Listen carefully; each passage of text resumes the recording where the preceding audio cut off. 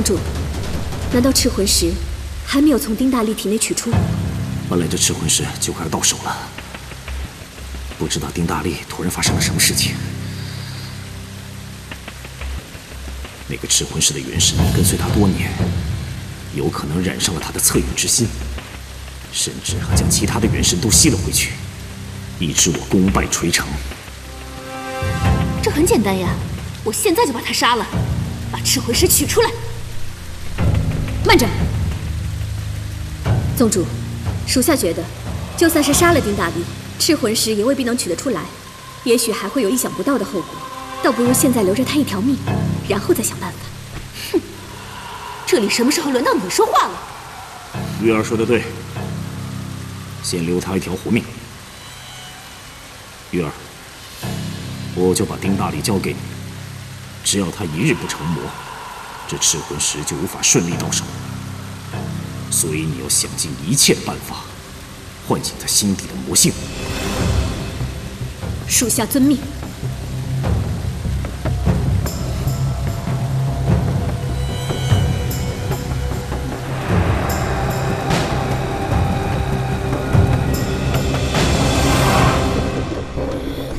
快抬到后面去，照顾好他啊！哦，来，就这样。好，来，你先照顾他。哦，我离开一下。是。不要紧吧？这个绿袍竟然光天化日之下擅闯蜀山，实在太过分了！这绿袍啊，是师出蜀山，他对我们的剑阵是极为熟悉。我是百密一疏啊，让他这么轻易地闯进了蜀山。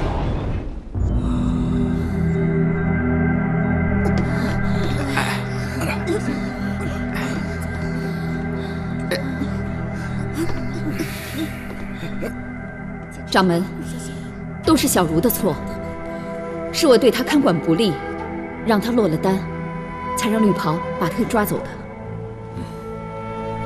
都是绿袍肆意妄为，这件事情并不是你的责任，你无需过于自责。爹，爹，这一切都是丁颖所为。我看他呀，八成和那魔宗妖女是一伙的。丁大哥才没有和魔宗一伙呢，他是被骗的。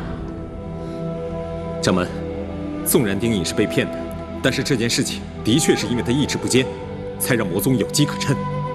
现在不是争辩对错的时候，晨儿，你带领受伤的弟子去百草屋，让百草师叔为他们疗伤。我还有事情要跟几位长老商议。是。你们几个就先退下吧。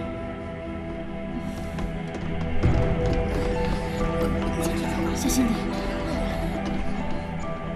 掌门，这次绿袍把丁颖抓走，为的就是得到赤魂石。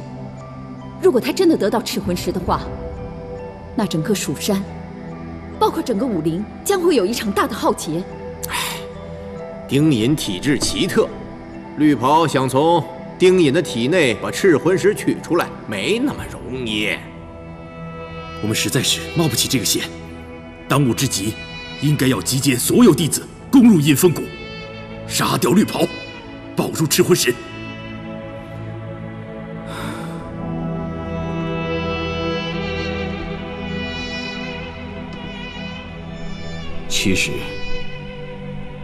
其实景我师弟也是个不幸之人。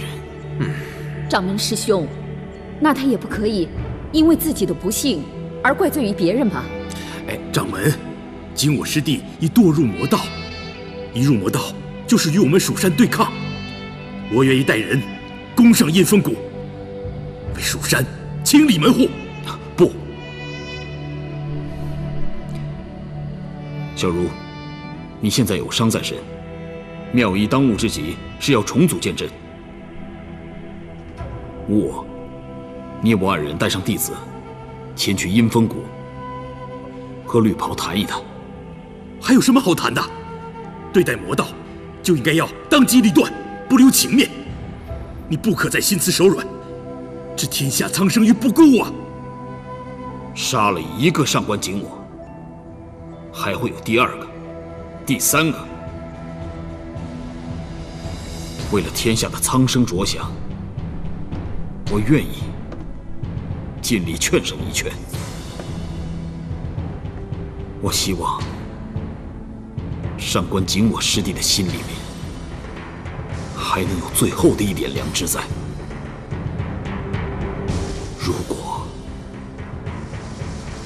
如果他真的是无可救药的话，我也一定会亲手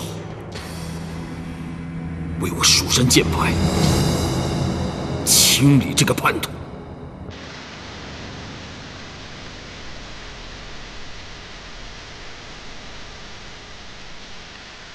你已经想好对付他的办法了吗？请宗主放心，属下自有分寸。待会儿我传你一股内力，这股内力能助你逼出他体内赤魂石。一旦成功之后，你将是我烈影神宗最大的功臣。为宗主效力，属下万死不辞。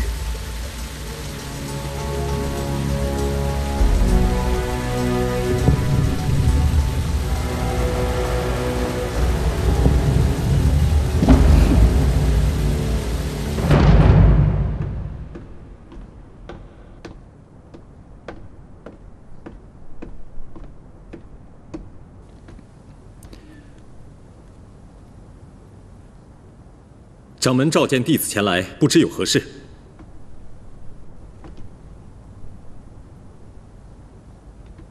攻打阴风谷的事情，你们3个人应该都知道了吧？当然知道，掌门要亲自带我们去救丁大哥。降妖除魔乃蜀山弟子的本分，请掌门放心。你们3个这次就不用跟着我了。为什么？难道掌门对我们的功力没有信心？对啊。其实，弟子中间我最有信心的，就是你们3个。这次蜀山真正的任务，我要交给你们3个去完成。掌门的意思是声东击西，让我们3个潜入阴风谷去救丁隐。爹，就为了一个丁隐，值得我们冒这么大的险吗？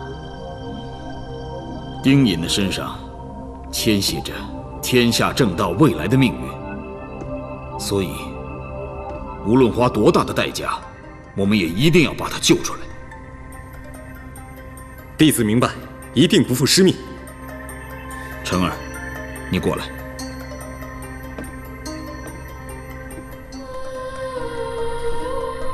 我这里有个锦囊，你把它收好吧。阴风谷是天域魔王图霸盘踞之地，里面的地形错综复杂，寒冷难耐，魔宗的实力不容小觑。所以你们此去是危险重重，一定要多加小心。万一遇到了险境，你们便把这个锦囊交给丁隐，就可以逢凶化吉。师父，为什么是丁隐？为师自有安排，切记，这个锦囊你们谁也不能看，只能交给丁隐。是，弟子明白。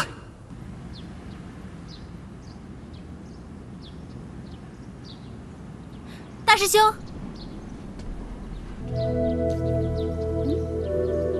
子英，我刚刚只是……我明白。大师兄，爹既然这么安排，就一定有他的道理。我一定听从师父的安排。不过这次行动可能会十分危险，万一出事，我一定会保护你的安全。不用，明天你要想的是如何拔得攻打阴风谷的头功。可是师父说过，救丁隐才是最重要的。我没说不让你救他呀，既救下丁隐，又摧毁了阴风谷。如果明天你能够拿下这2件大功的话，那蜀山掌门人的位置将来肯定是你的。大师兄，在我心底，只有你才能配得上掌门人这个位置，也只有你，才是我值得托付终生的男人。好，我答应你，我一定不会让你失望。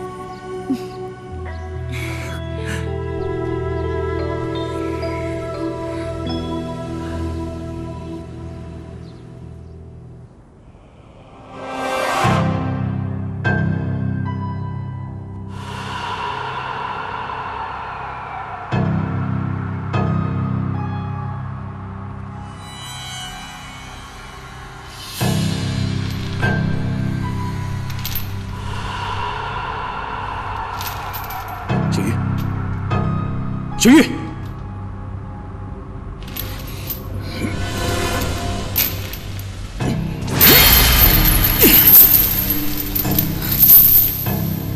小玉，小玉！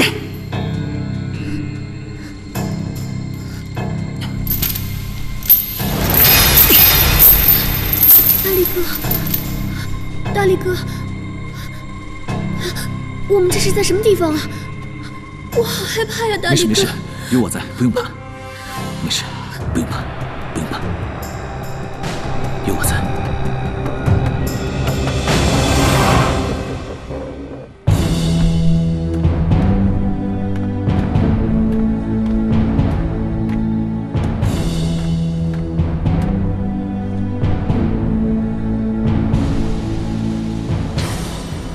上官师弟，故有来访，但求一见。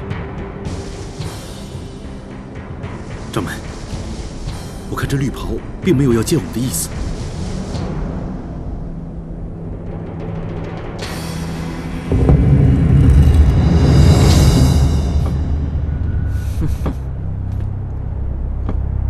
恭迎蜀山诸葛掌门，在下久读神经。我们蜀山掌门亲自前来，已经给足了你们魔宗面子，赶紧叫绿袍出来迎见。宗主已经在谷内恭候，但他吩咐过，只愿意见诸葛掌门一个人。掌门，这会不会是圈套？我们不要贸然行事。两位与其在这里胡思乱想，倒不如掌门先见我们宗主，自然就知道。如果在这里等下去，真的不知道那个丁大力还能撑多久。好，我跟你去。掌门，万一这是个陷阱，绿袍要趁机陷害你怎么办？能不动武，自然最好。见到景我之后，我自有打算。这个结已经24年了，今日等一并解开。掌门，那你万事小心，我带弟子在外面守候。万一有什么情况，我们马上过来支援。好，有劳师弟了。请带路吧。掌门，请。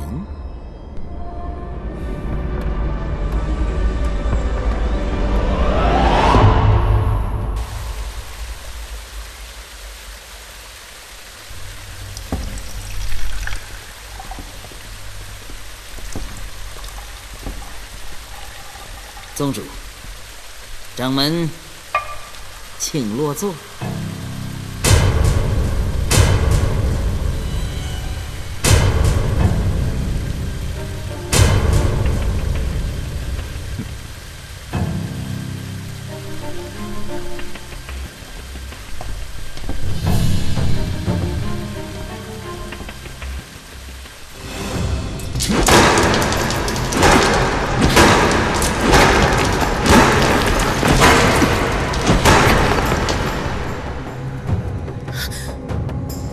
大力哥，你都流血了，你不要再打了。小玉能够跟你死在一起，已经很知足了。你放心吧，我们不会死在这里。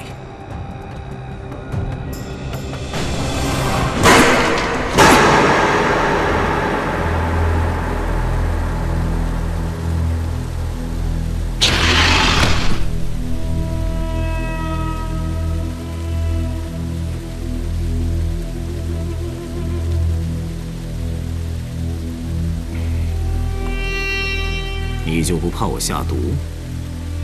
以你的本事，真要杀人，用不着下毒。哼，还是你了解我。我经常在想，如果我们还有机会一起品茶论剑，该是什么样的情况？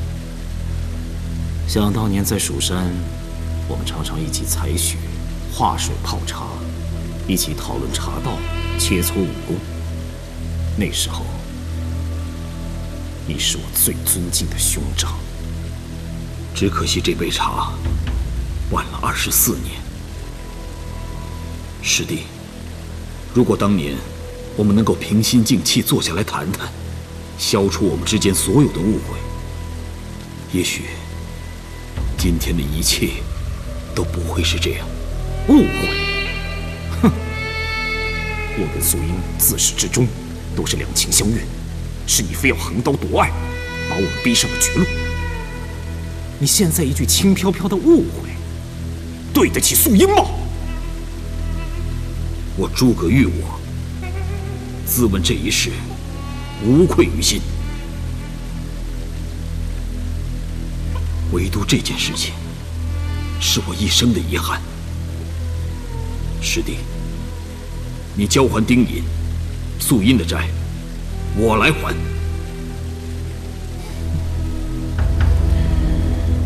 听起来你是在求我。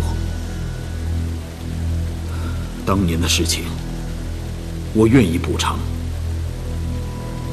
只希望师弟放下我们之间的恩怨，不要再伤害无辜的人了。素英，你听见了吗？这个不可一世的掌门人终于来向你道歉认错了，终于来求我了。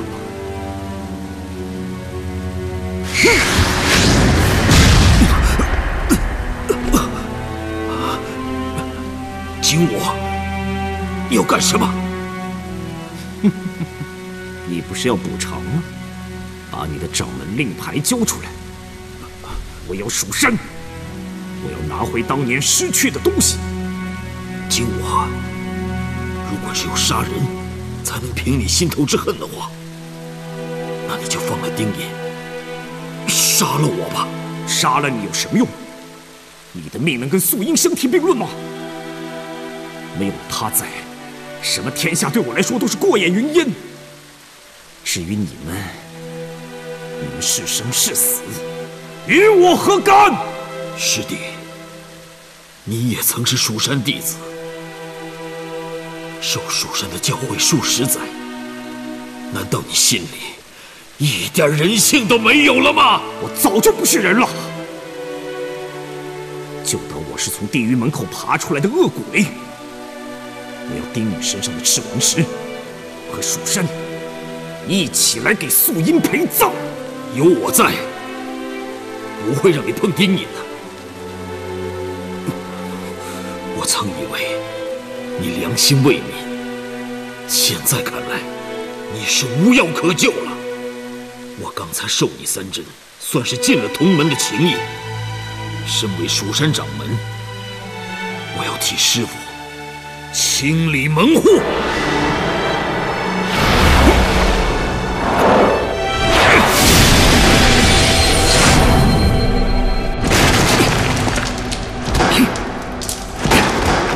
我已经失去过你1次，不能再失去你第2次。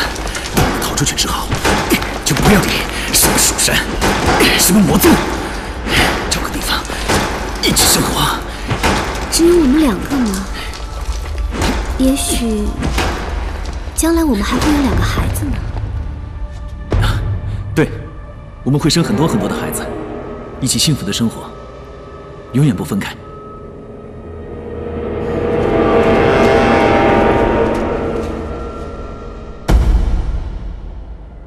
绿袍为了催化赤魂石，一定会将丁隐关在阳气最重的地方。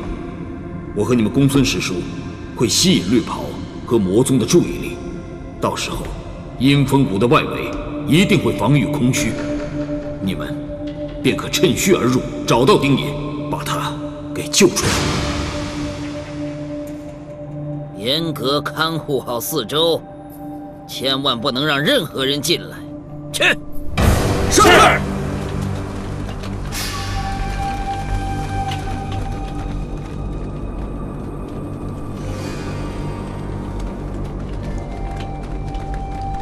现在魔宗大部分的人都集中在谷口和大殿。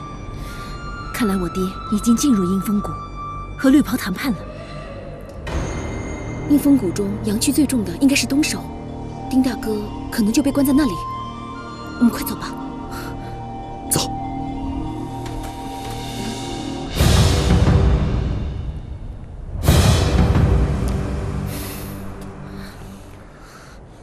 既然来到阴风谷，不如一石二鸟，把那个九毒一并抓了。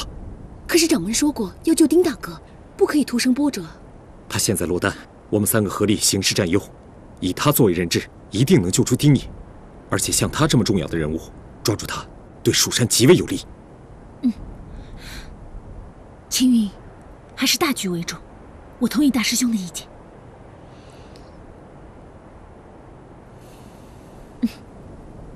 走。走。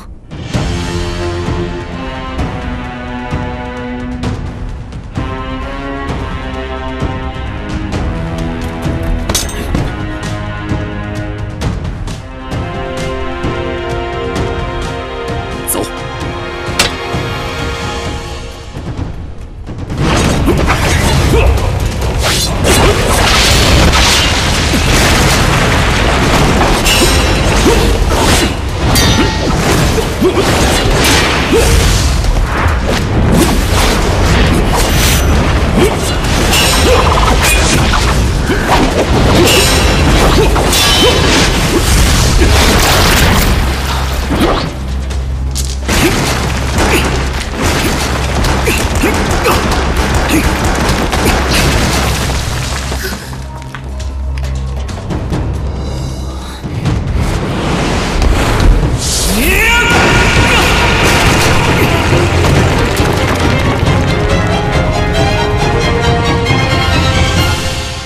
大力哥，你终于成功了。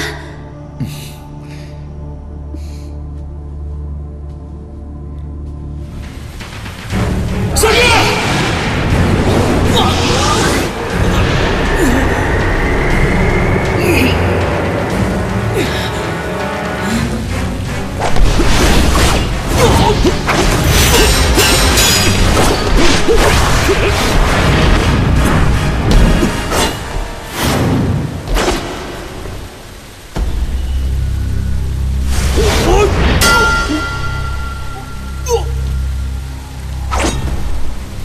你有内伤，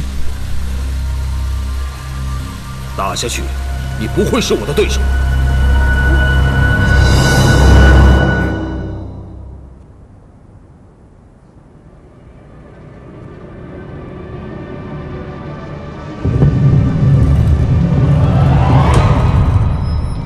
丁大哥，哎，青云，小心有诈！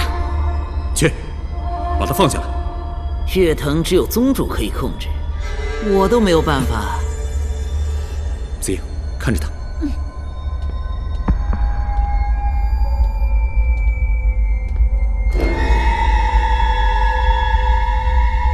大师兄，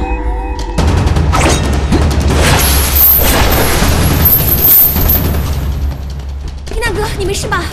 我们快离开这里。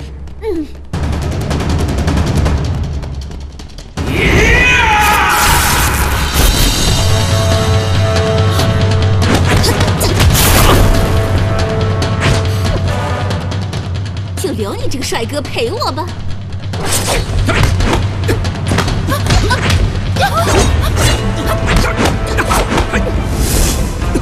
要的就是你！放肆！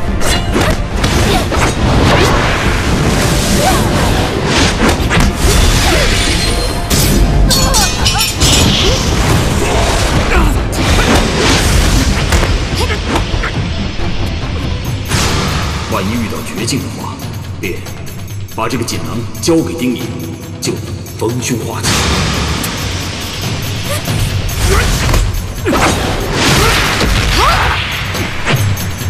快去找丁隐！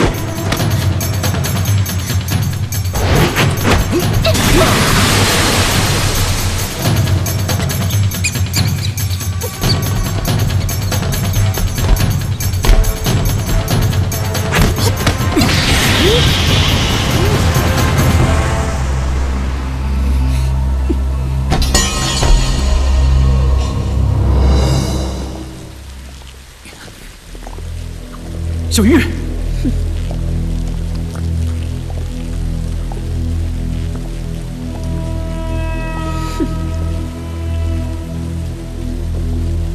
他们都是因为你而死，每一条人命都是。因为你不听话，所以就必须要有人付出代价。你到底是谁？你为什么要抓住我？大力哥哥，我是你的小玉呀。你不是小玉，在梦境里你不是这样。真正的小玉是我的娘子，永远跟我在一起。你不是小玉。知道我为什么要让你破墙而出吗？因为我就想看看你现在这副样子。被最相信、最亲近的人背叛，心里是不是很痛呢？我告诉你，这些人，他们都是我杀的，都是因为你。而且，只要我高兴，我还会杀更多的人。哼，对了，就像在卧云村那样，所有的亲人朋友。全部都在你面前，一个一个的死去。那些人也都是我杀的，难道你都忘记了吗？我不想，我不想知道。是不是很痛苦啊？是不是很想杀了我呀？那就来呀！只要你成魔，你就可以杀了我。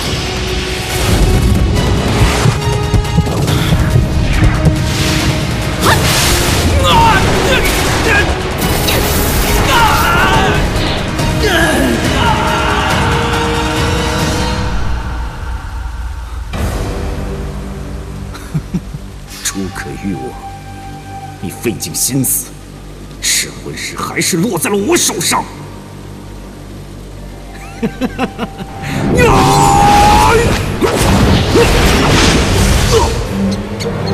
丁大哥，你可一定要撑住啊！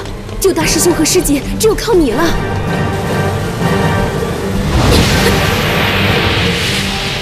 就顺从你心里的魔性吧，你不是很快乐吗？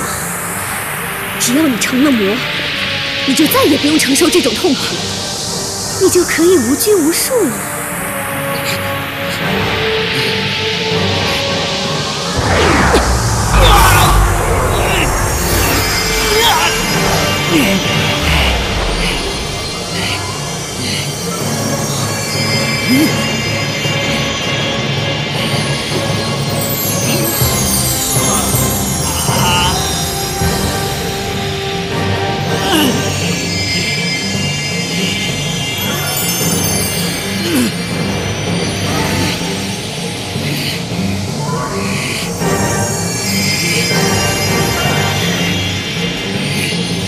哥哥，这个世间本来就是强者生存，你就不要再抱什么恻隐之心了。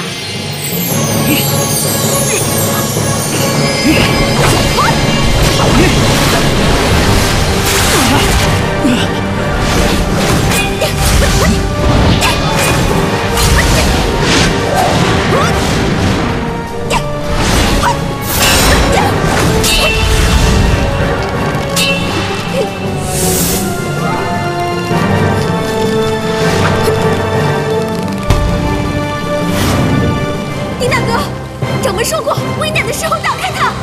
丁爷，这4句话是血影神功的心法开篇。血影神功是蜀山禁忌的武功，此功可以和你身上的赤魂石相互呼应，有撼天动地之能。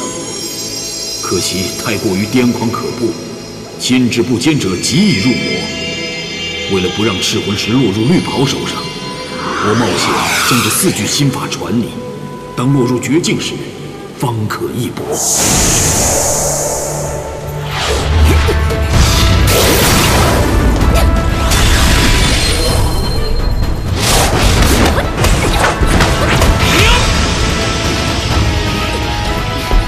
丁大哥，快去救大师兄和师姐！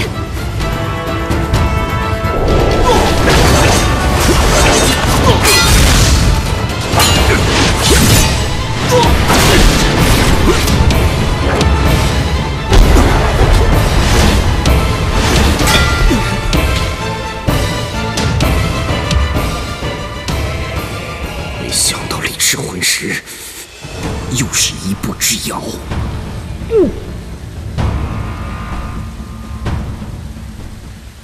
师父说过，放下执念，方能自在。你终究没办法超脱。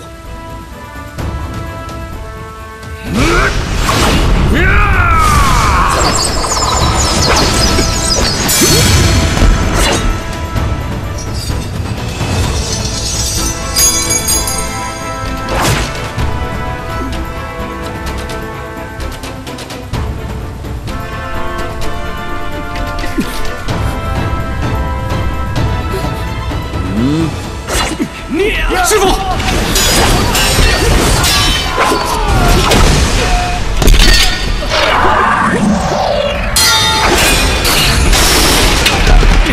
师傅，走！爹！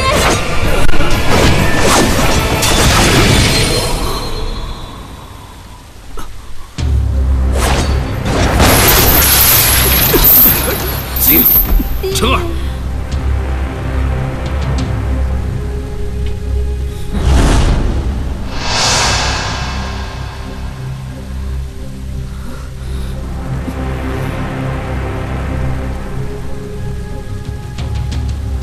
把解药交出来！解药？本宗解药一向都是宗主赐下，谁都不例外。此药方全天下只有我一个人知道。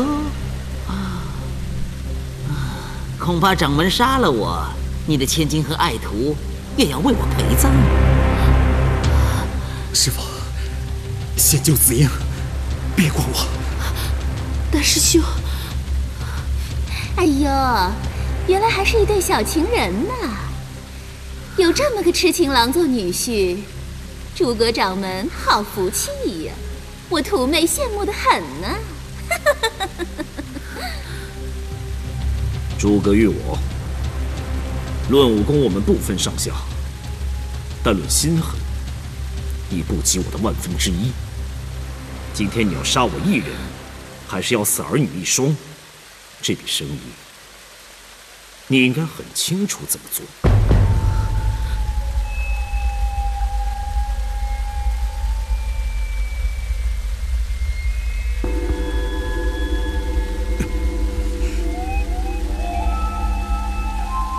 你说吧，你想怎么样？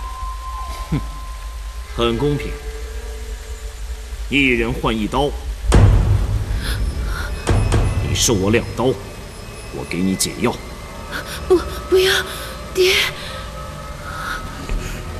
不行，师傅，都是弟子的错，绝不连累师门。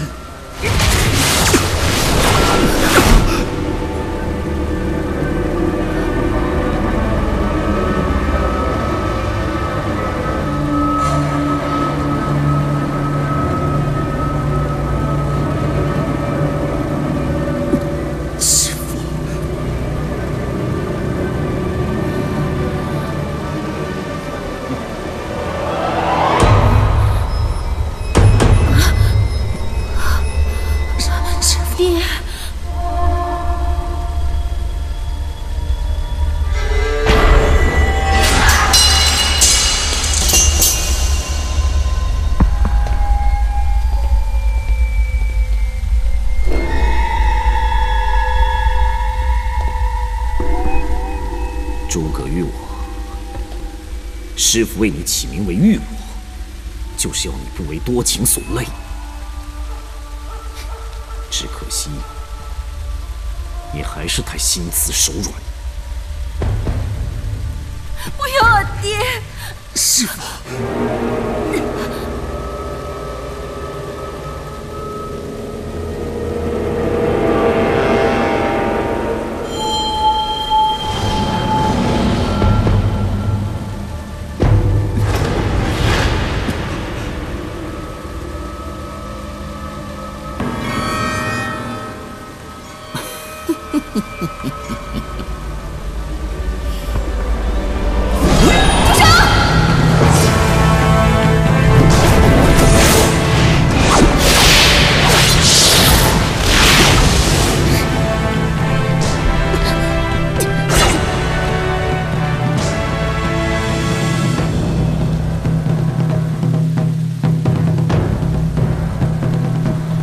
无心，你们有解药，我们手上有人质，你们看好了，你们宗主砍我们掌门几刀，我就砍这个女人几刀，这才叫公平。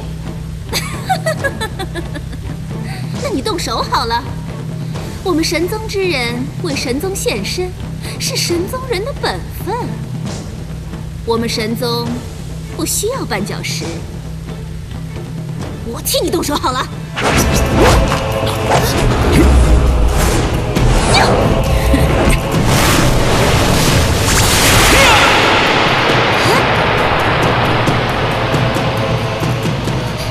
想不到，你竟然可以将赤魂石之力化为己用。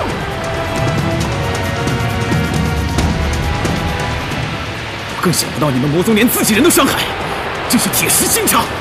哼，这倒奇怪了，你们蜀山之人竟然会保护我们神宗女子，难不成你看上她了？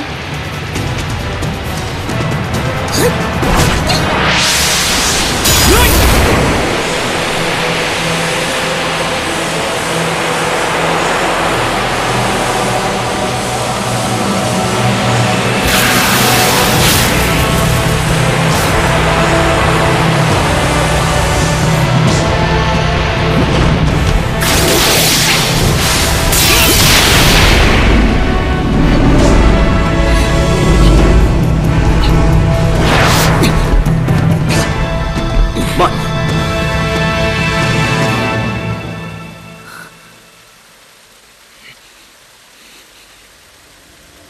九毒，送诸葛掌门出谷，把解药给他们。蜀山的人跟丁义都可以走。是。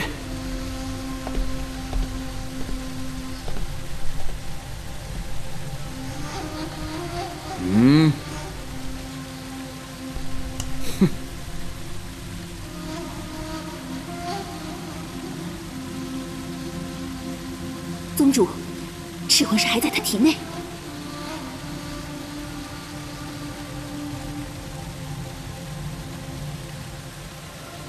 诸葛玉我，这次你没输给我，我也没输给你，咱们还会有下次。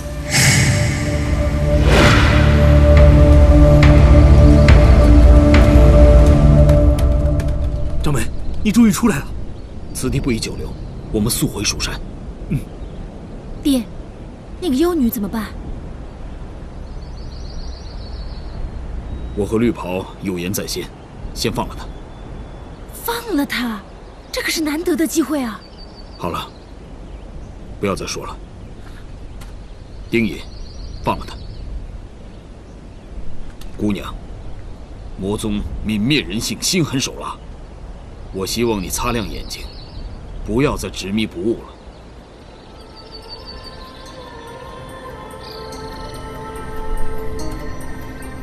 走吧。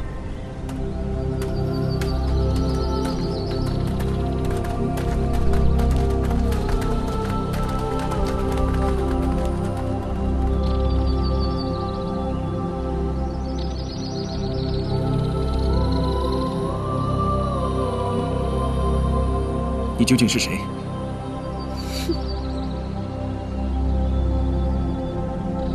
你走吧。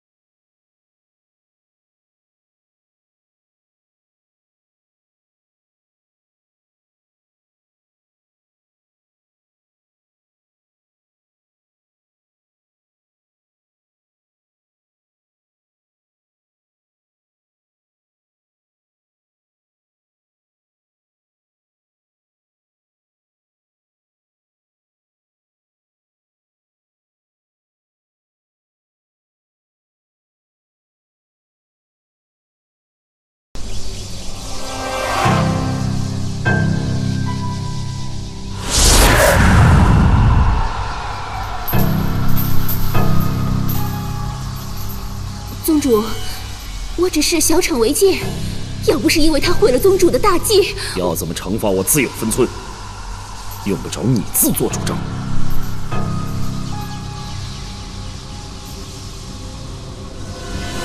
多谢宗主。要不是因为你还有用，我绝不会留情。别忘了你自己的使命。请宗主放心，如果再让我遇到丁隐，我绝对不会放过他。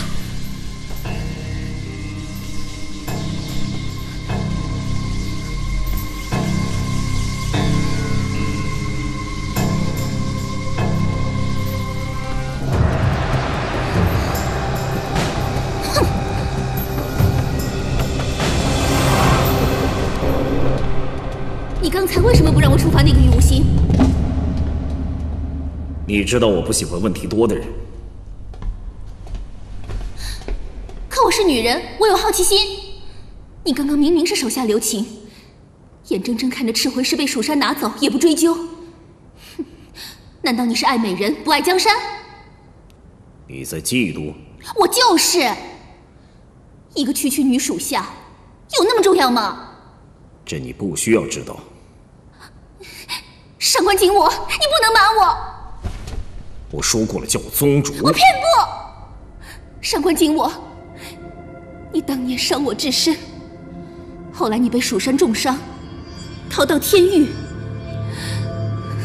我本可以补上一刀杀了你，可我没有，我还救了你。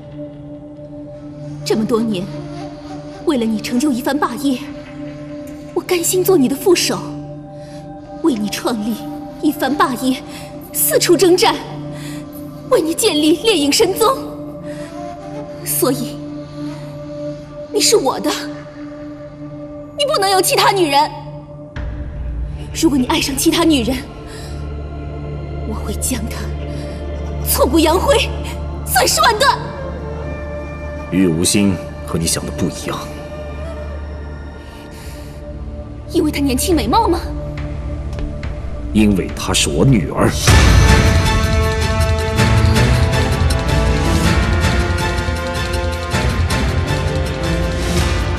你说什么？她确实是我女儿。当年素英生下她之后立即而亡，痛失爱妻的我，一心只想着复仇，身边不可能带着一个婴儿。所以，我只能把他寄养在村里。等我在天域站稳脚跟之后，我才把他接了回来。对外一律说他是孤儿，有神宗认养。我也真没想到，他居然跟丁大力死去的亡妻长得一模一样。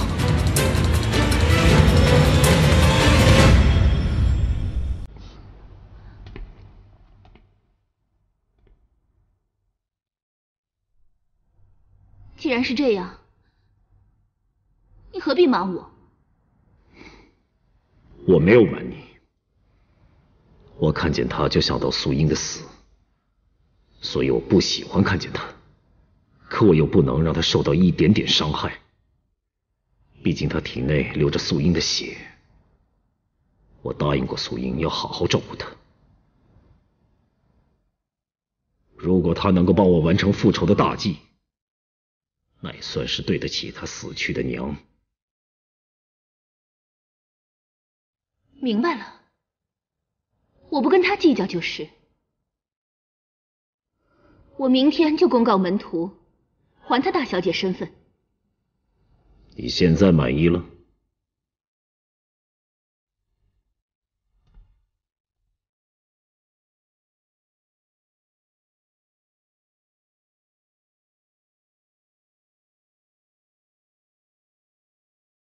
景我，不要想不开心的事。素英死了，不是还有我在你身边吗？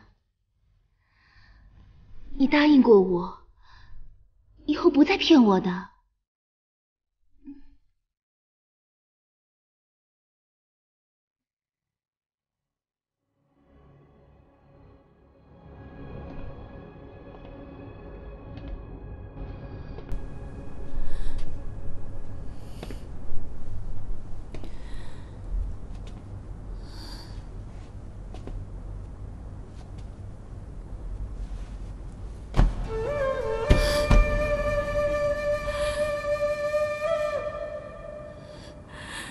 凭什么？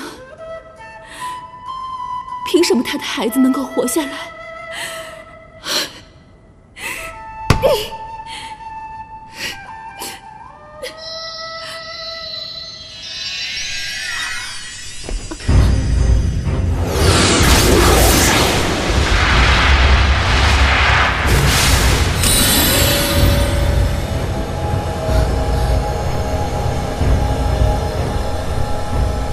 大哥，怎么，你哭了？没有啊。你若有事，大哥便来中原看看。不用了，哥哥，中原有妹妹替你看着，你何必耗费修为去用传灵之术呢？真的吗？当然是真的。今我刚刚大挫蜀山弟子，还打伤了诸葛玉我。现在整个中原武林，全对我们烈影神宗十分忌惮。哼，忌惮有什么用？只有拿到南明离火剑，才能化开封印。一日不拿到南明离火剑，就不能破解天域的封印。我好不容易送你们冲破封印来到中原，不是让你们游山玩水、谈情说爱。别忘了自己的使命。妹妹当然记得，但是你也知道，今我心高气傲，凡事不能操之过急。妹妹会一直督促他，让他尽快拿到南明离火剑的。好，很好，我等你们的好消息。不要让我失去耐心，亲自动手。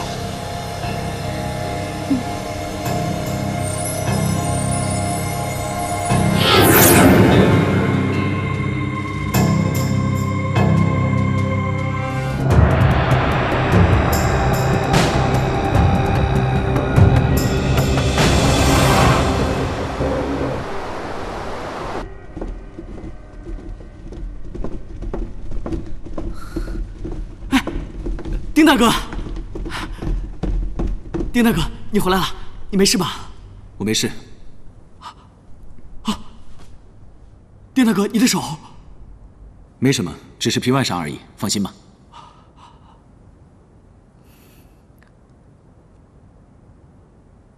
神仙姐姐，神仙姐姐，你的脸怎么受伤了？你没事吧？哎呀，不用你管。妙一，加强蜀山的守备，以防魔宗再犯。小茹，你带丁隐去栖霞峰疗伤，其余受伤的弟子让他们也赶紧治疗。是。走吧。丁大哥，等等我。看现在这个形势，想必绿袍他们短期内不可能再有什么动静。我在修书给武林各派，让他们协助抵御魔宗，这样我们便可以专心的保护赤魂石了。是。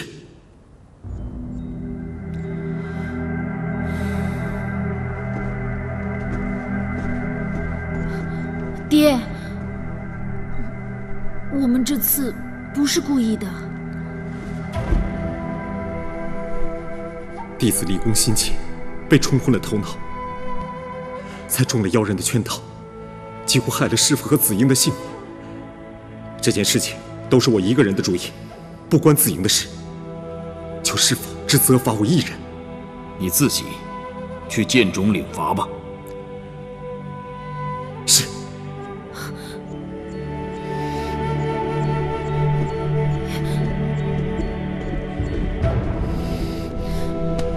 大师兄，你怎么什么都往自己身上揽呢？这次我们救丁隐，就算是没有功劳，也有苦劳啊！别再说了。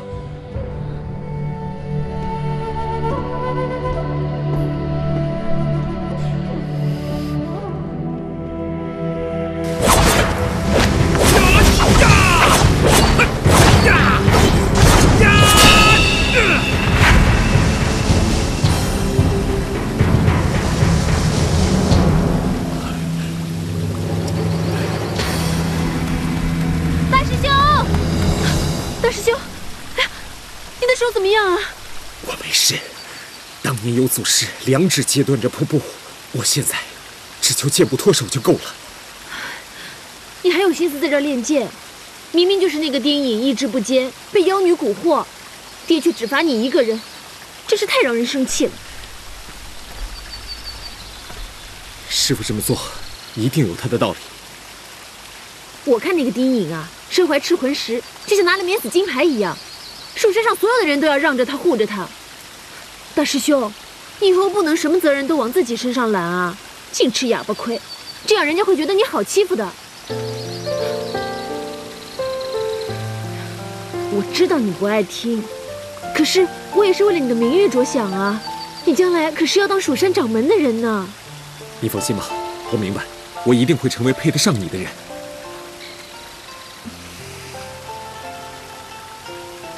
你的脸怎么了？哦，那个九毒神君也不知道用了什么毒，伤口一直不能愈合。让我看看。啊！不要，我可不想让你看到。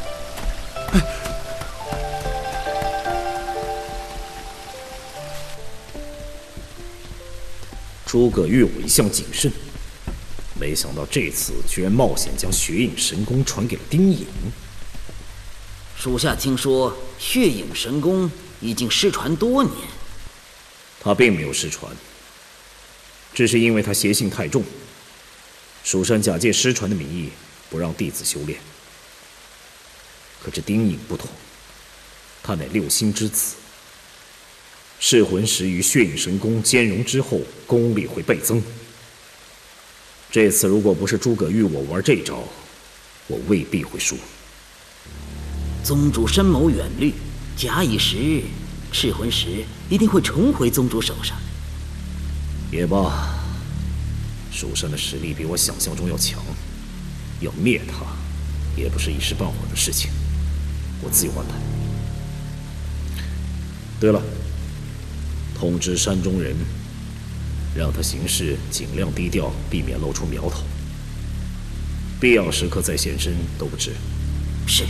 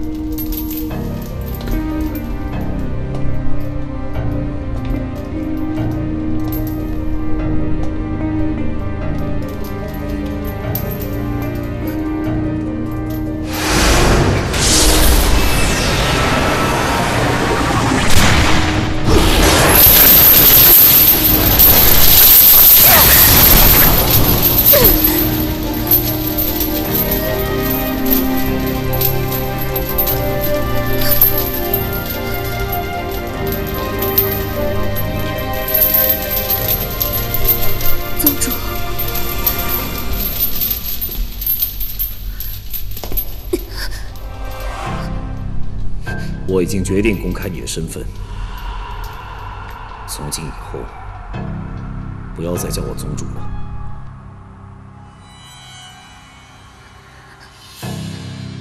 爹，只是一个称谓而已，你就这么喜形于色？看样子你的心还不够狠，成不了大事。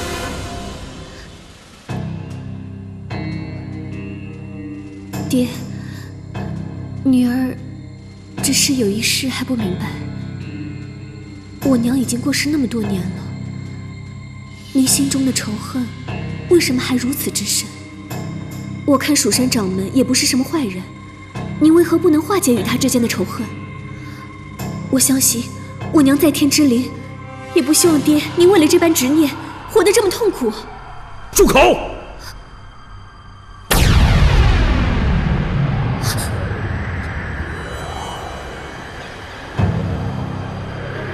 爹，女儿会约束自己，求您不要再给我吃断情丹了。嘴上说约束，心里还在撒谎。服了这药，如果你敢再动半点情感，你就会头痛欲裂致死。你好自为之。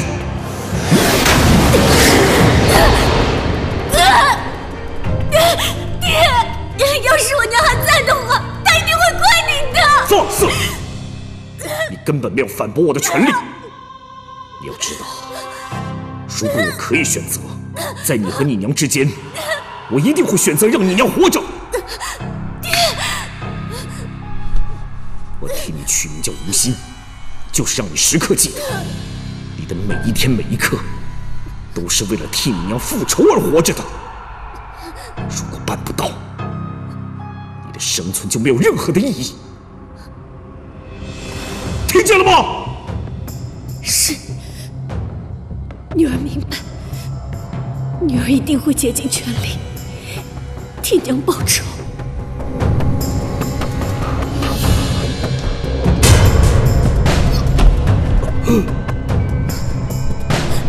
爹，爹，玉儿，你快停下！不就是个丁影吗？为了这样一个丁影，你好好折磨自己呢。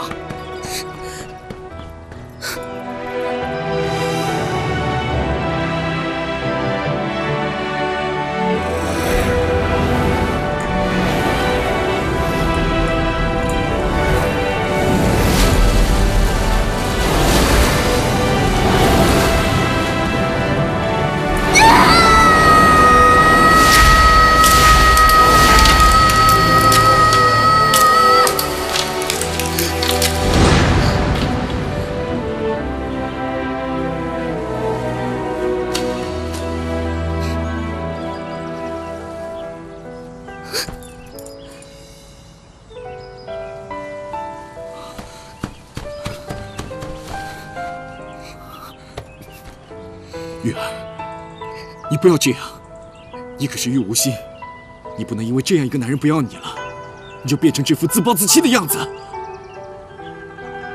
我什么样子，不用你管。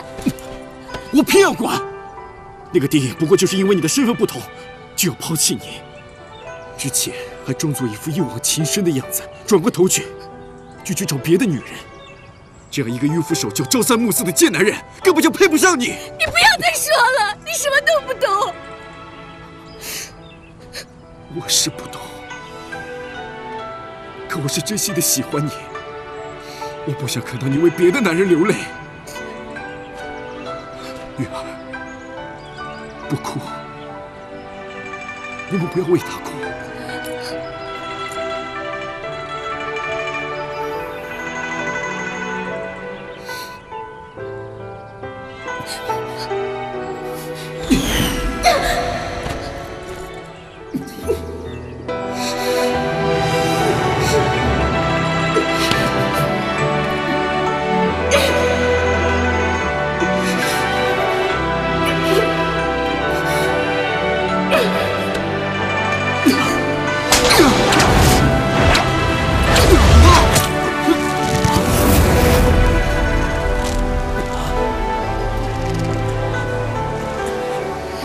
居然敢碰我！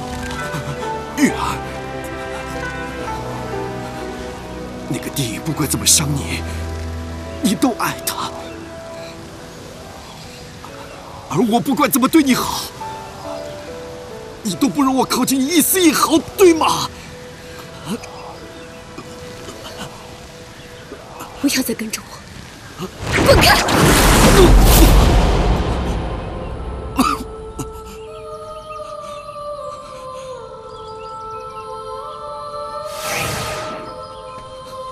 好，我走，再也不碍你的眼。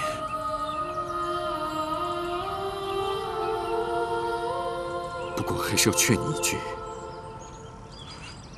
放弃丁隐，你爱得越深，最后只会伤得越痛。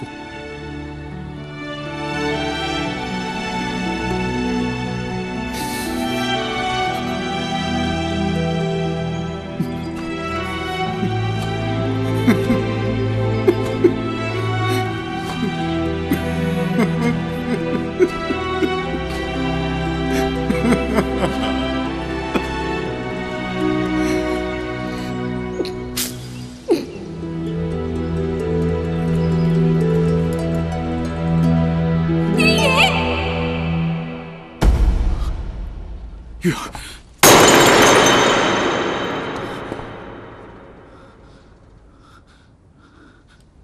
丁大哥，发生什么事了？你在外面有没有听到什么声音？什么声音啊？没有啊。别想了，丁隐，你已经有青云了，忘了他吧。丁大哥，你怎么了？是不是伤口又发作了？没事。对了，大师兄已经求得佟掌门的同意，我们可以上翠屏峰拿青锁剑了。那太好了，我们去找他们吧。嗯。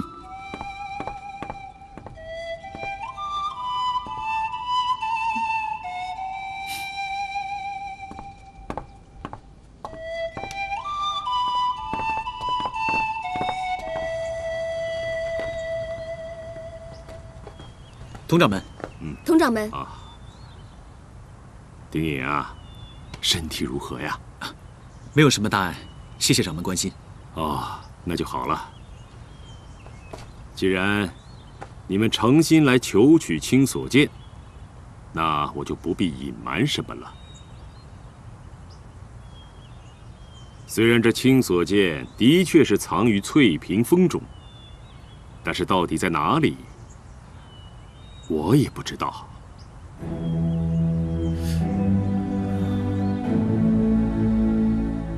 掌门此话怎讲？青锁剑乃是上古神剑，宝剑通灵。自被藏于翠屏峰中以来，无缘人别说借剑，就连青锁剑的影子都不曾见过。老朽，我执掌武当这么多年，也没少在翠屏峰中寻找，但至今都没有见过青锁剑。自古以来，执剑者都与宝剑有着奇妙的缘分。自你们来到武当以后，我总感觉到这翠屏峰中是剑鸣阵阵，几位少侠英雄出少年。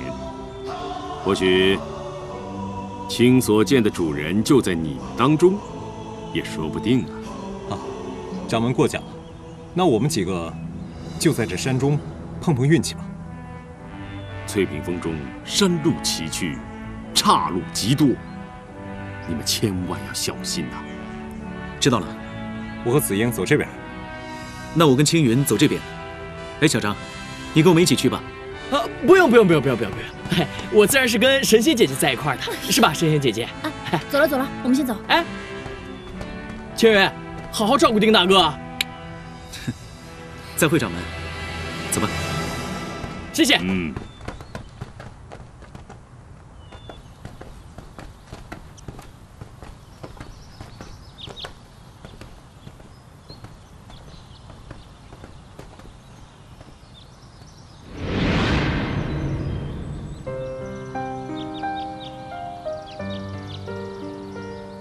大哥，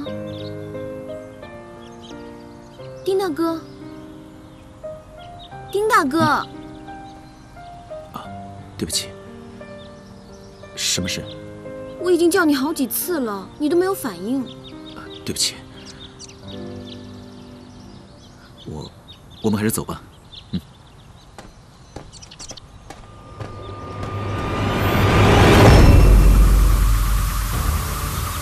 丁大哥，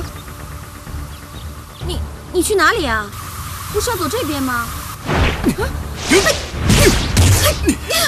我告诉你，他已经中了我的恶鬼阵了。卑鄙！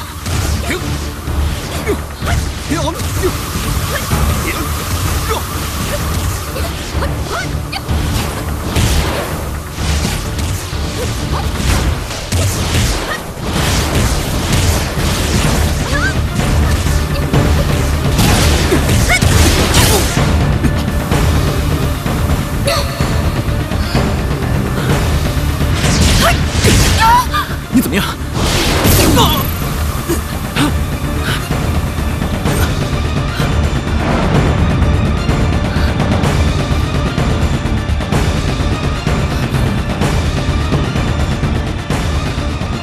无鬼，我只不过是略施小计而已，就轻而易举的让你原形毕露。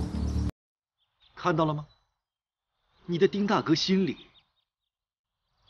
根本就没有你。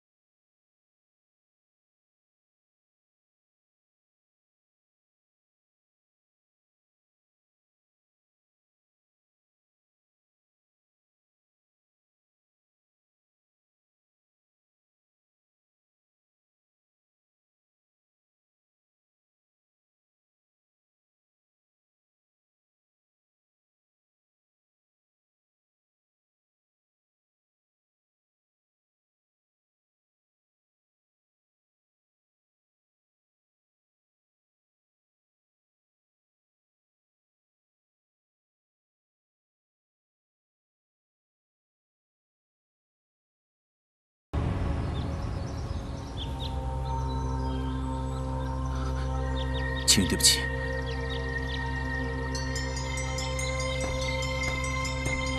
你别碰我！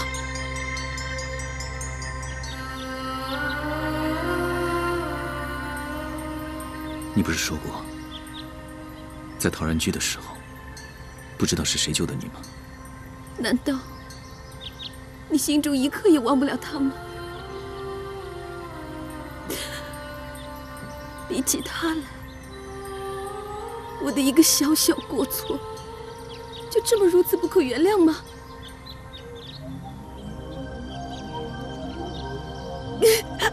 青云，我讨厌你！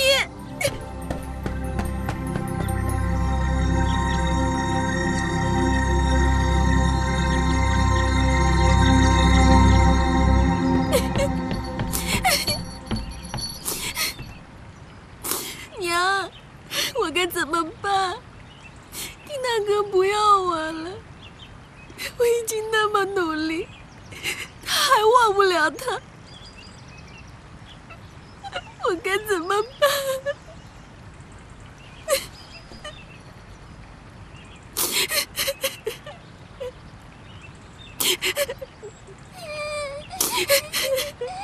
我该怎么办呀？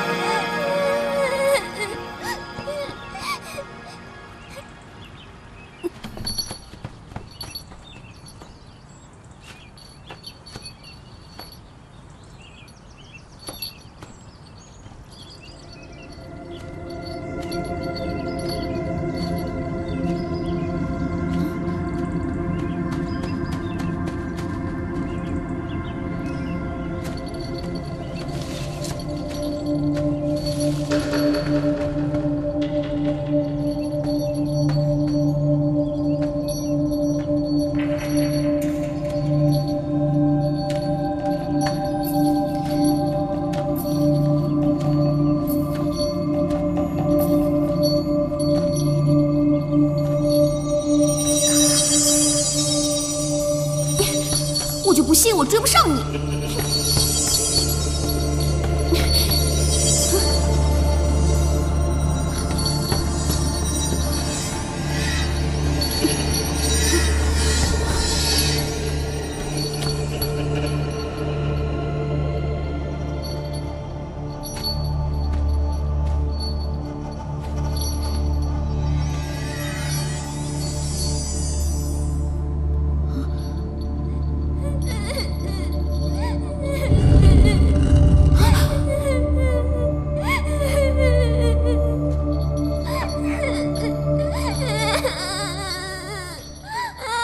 小妹妹，你怎么一个人在这哭呢？你爹娘呢？为什么丁大哥忘不了他？丁大哥，你干嘛学我啊？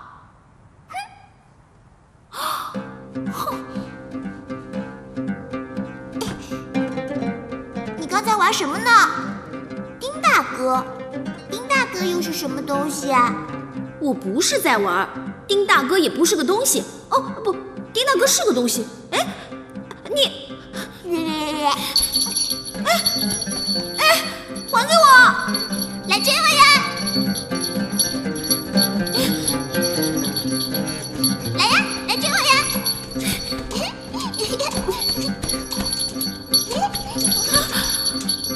来呀，来呀，来追我呀！哎，来呀，来追我呀！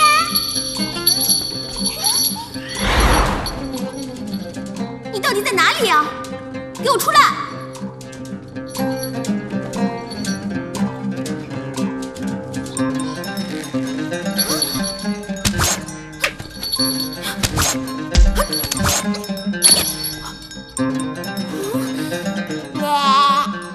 你把我的铃铛给毁了！你在哪里？给我出来！啊！你太过分了！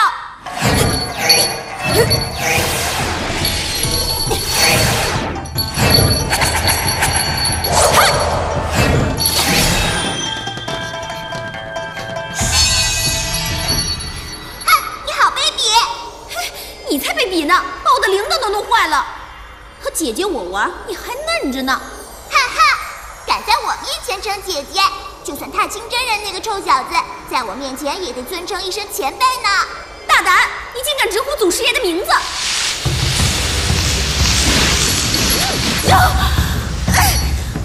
你懂妖术？双剑回鞘！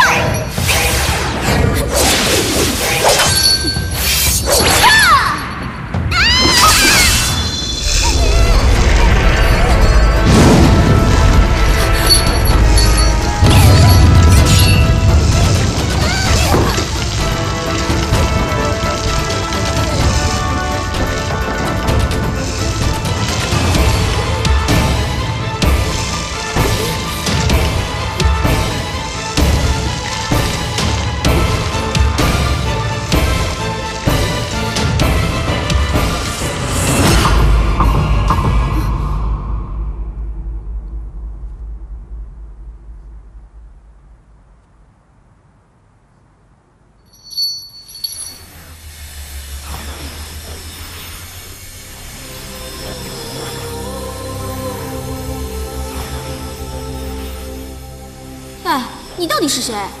我本是青所剑剑灵，刚才是你救了我，你已经获得了我的认可。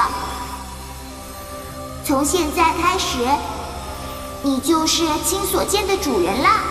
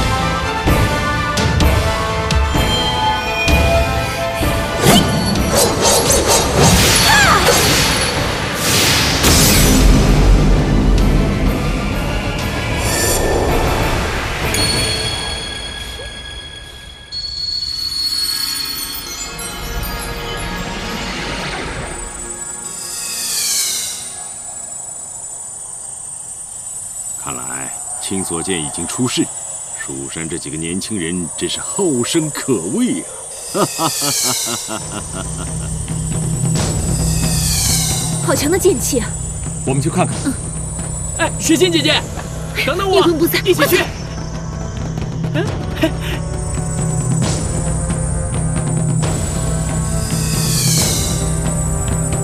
青云，会是你吗？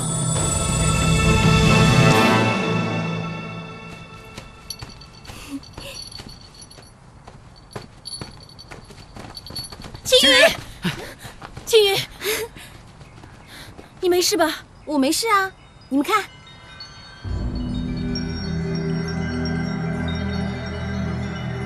这什么呀？这就是青锁剑。青锁剑？啊，这就是青锁剑啊！青锁剑平时的形态是一个手镯，当进攻的时候，它会幻化为宝剑。我也是误打误撞进入了山洞，机缘巧合之下遇见了青锁剑剑灵，这才收服了青锁剑。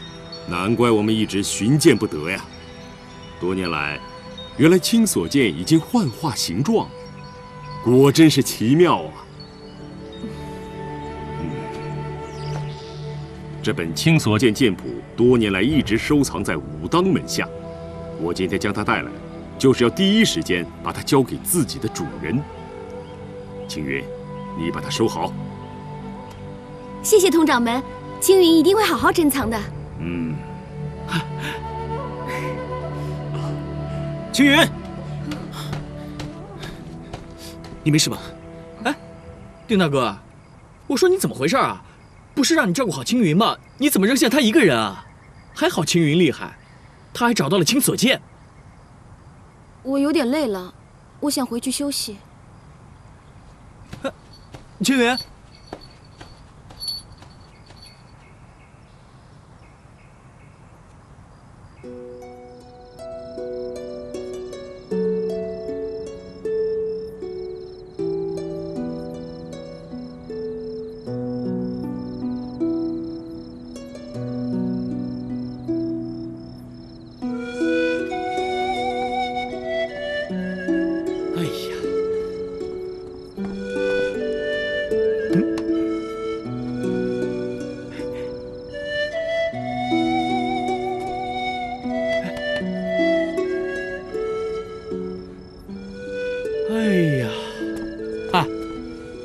我说姑奶奶，你怎么了？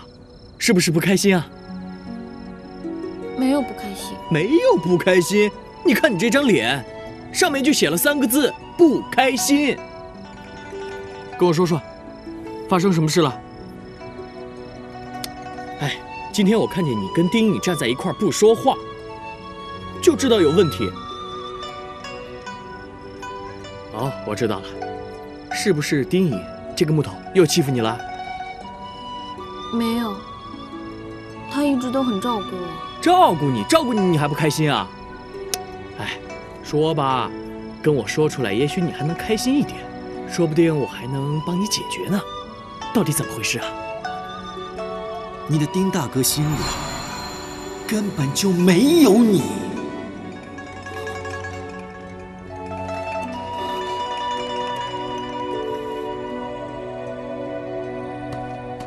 青云，对不起。你别碰我！你不是说过，在陶然居的时候，不知道是谁救的你吗？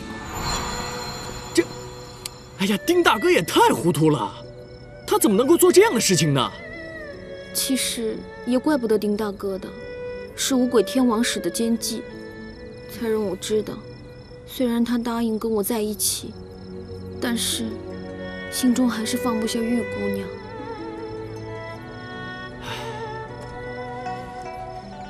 这丁大哥和这妖女之间有种莫名其妙的孽缘，一时半会儿没有断干净，你也得理解。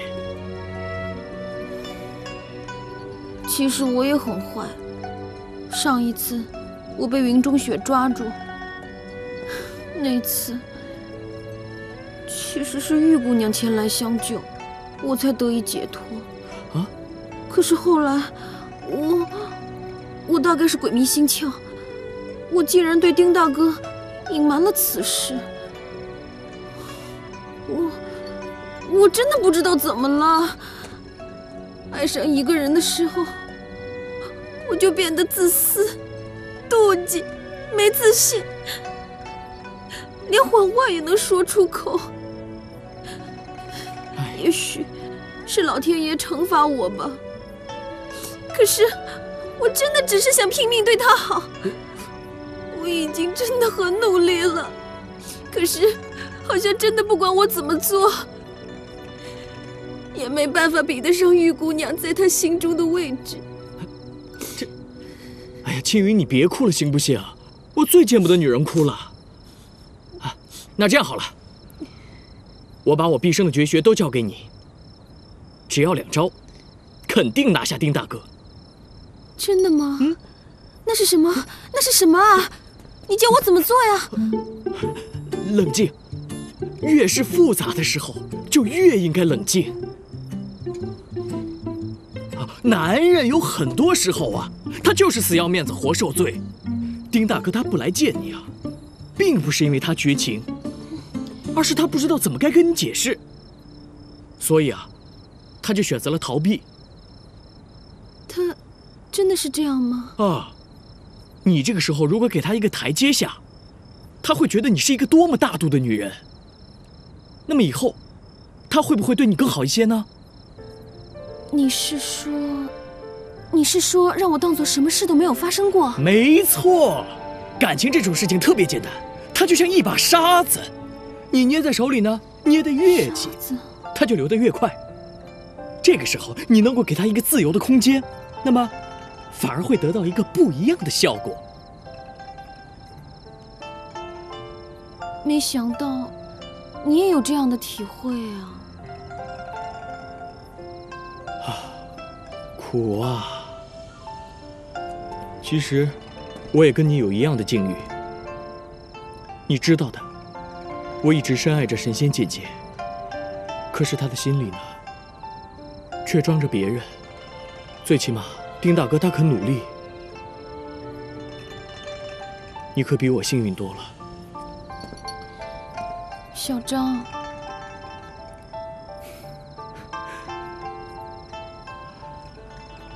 好了，别胡思乱想了。只要给他一点时间，他一定会忘掉玉姑娘的。但愿如此吧。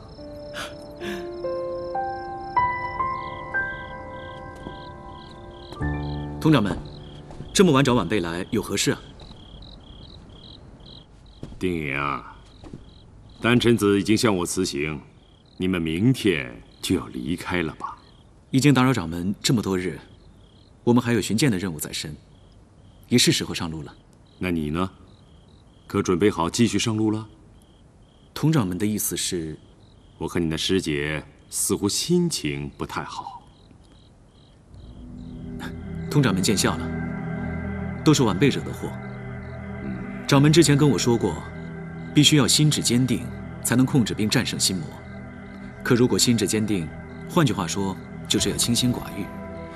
我只是一个平凡人，情字当头，真的很难选择。传闻赤魂石蛊惑人的心智，皆是因为人心中有执念，然而执念又都是因情而起。丁爷啊，诸葛掌门将赤魂石交予你，也是将武林平安的重任交予了你，希望你能够坚守如一。不瞒童掌门，之前我们曾经经过江南的玉水镇，收服了一个练妖术的马贼头子。他临死之前跟我说，我会跟他一样变成一个魔头。哎，妖人胡言乱语，大可不必相信。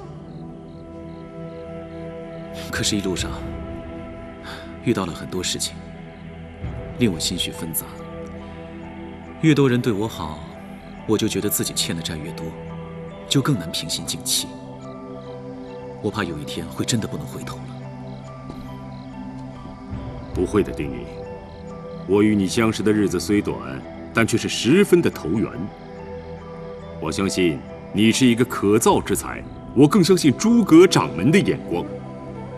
其实，心中不必纠结太多，一切发生的事情都是上天最好的安排。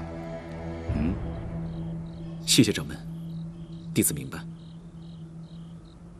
通掌门，打扰多日，晚辈等人就此告辞。有你们这些年轻人来我武当，老朽我都觉得年轻了不少啊。多谢您慷慨赐剑，等我们寻得其他神剑，必然亲自到武当道谢拜会。诸位，路上一路顺风，保重。童掌门保重。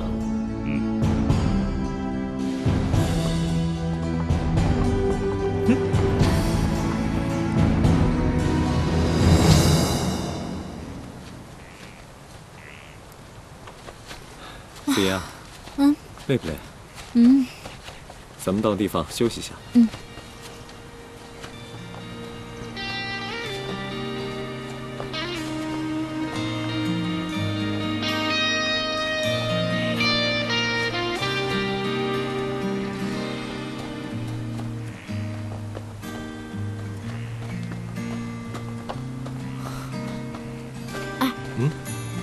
他们两个在搞什么鬼啊？我也不知道。取得星锁剑后，青云一直闷闷不乐。我问他，他也不说。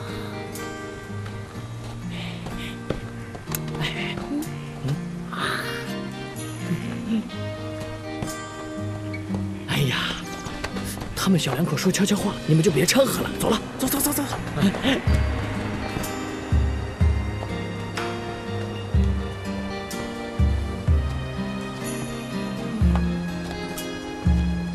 你脸色好像不太好，是不是没有休息够？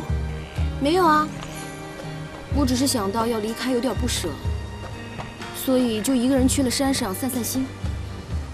对不起，昨天是我太冲动了。昨天怎么了？啊，师傅老说我健忘，我真的记不起来了。哎，迪娜哥，听说我们之后要去的那个青虫山风景优美，远近闻名。想来，在我们有生之年可以携手同游，真是件快事，你说是吗？迪娜哥，我真的很珍惜我们在一起的时光，我每天高兴都来不及呢，哪有时间生气啊？我都不计较，你就不要再计较了。咱们之前犯过的错，就由它过去吧，好吗？走吧。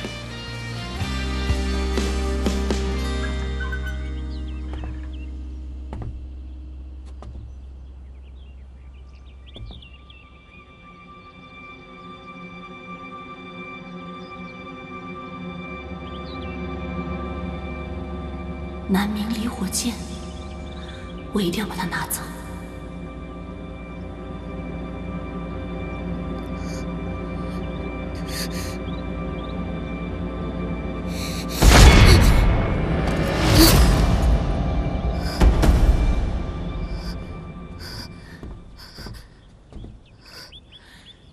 你醒了？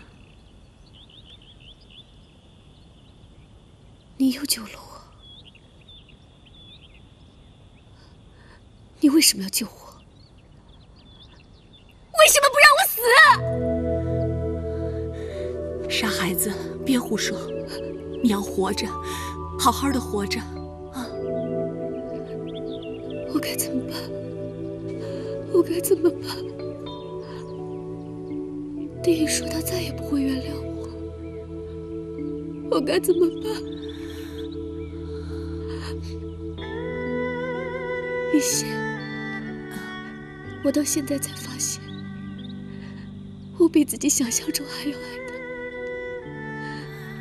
我真的不想失去他，可是，一切都已经太迟了。我骗了他，他说他再也不会原谅我了，我们之间再也没有挽回的余地了。我这里好痛。真的好痛，痛得我喘不过气来。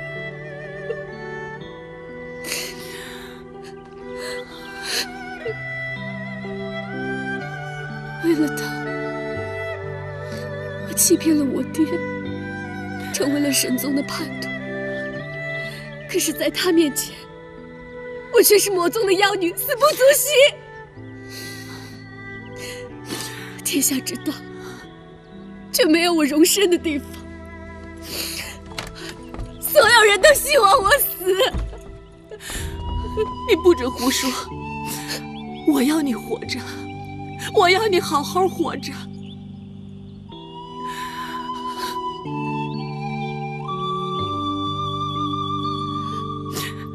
你为什么会哭？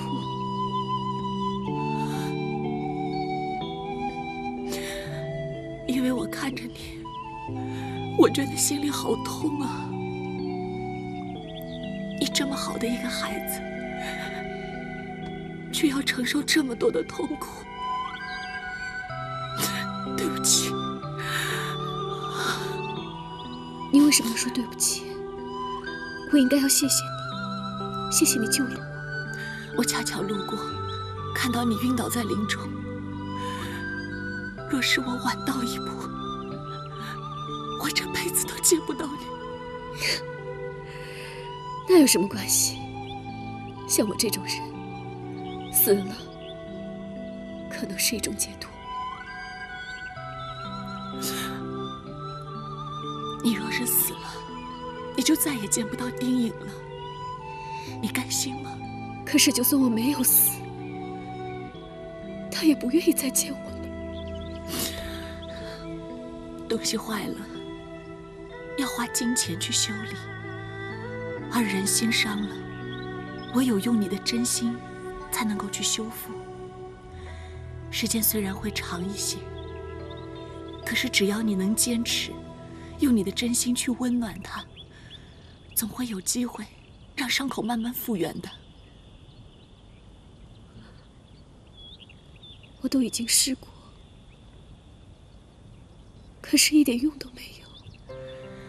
这本来就不是一件容易的事情，可是只要你不放弃，就会有一丝希望。反正也不会比现在更差，你怕什么？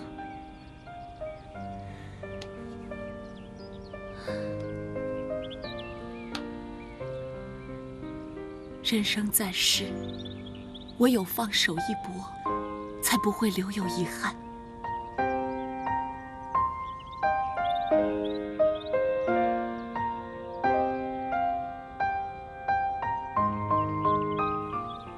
你说的对，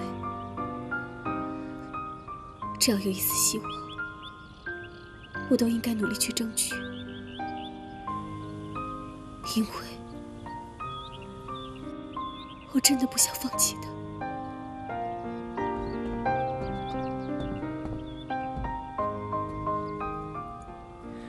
你既然已经想清楚了，就赶快把这药喝了，早日康复，才能去做你想做的事情。有句话，我想送给你。什么话？正因为苦过，爱才更甜。先喝一点吧。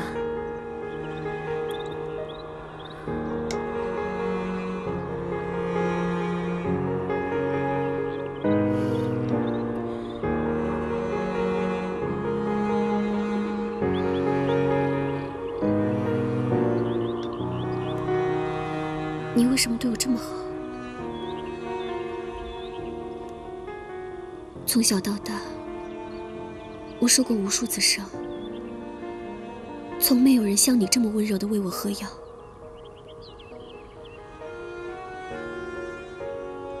如果我娘还在世的话，应该也会像你这么温柔吧？玉儿，我的孩子。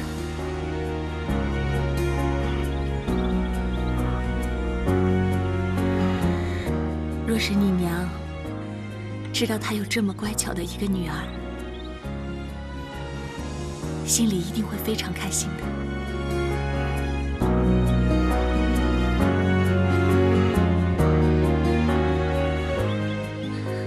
好了，你再去休息一会儿。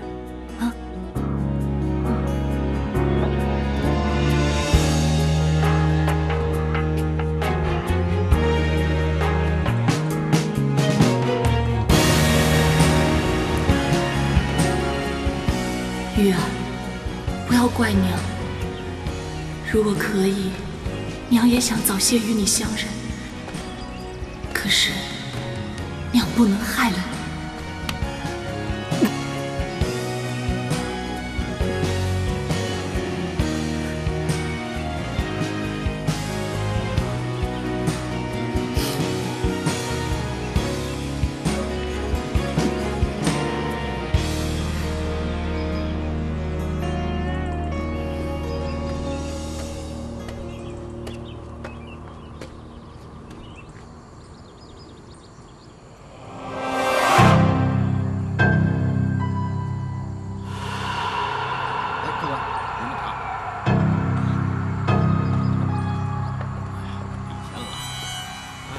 天尊，我们不是要去找南明离火箭吗？